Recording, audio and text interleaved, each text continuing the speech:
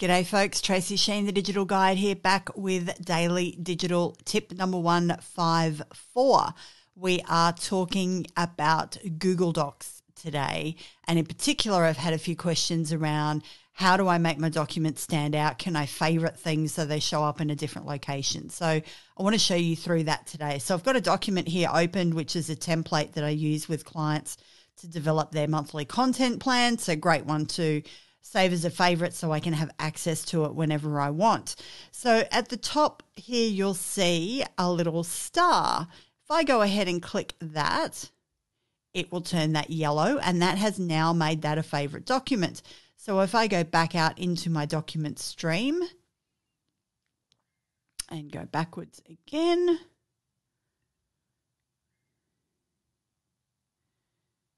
you will see that I can click on the starred ones and it will come up with the list of the ones that I have recently starred. Now, why isn't the one that I have just done in there? That's a good question. Oh, there it is.